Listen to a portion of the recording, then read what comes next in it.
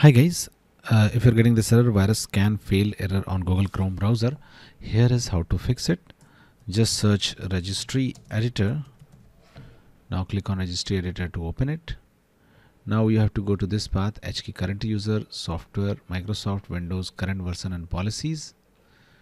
So you can expand it one by one. HKey current user, software.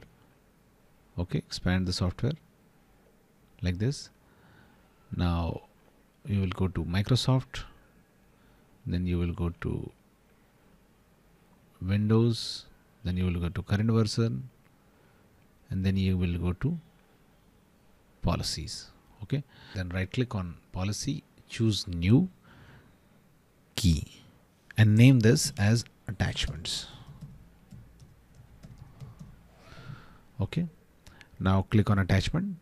In the right side, right click on any empty space and choose new .32-bit value and name it ScanWithAntiVirus. Okay, just double click on it and change the validator to 1.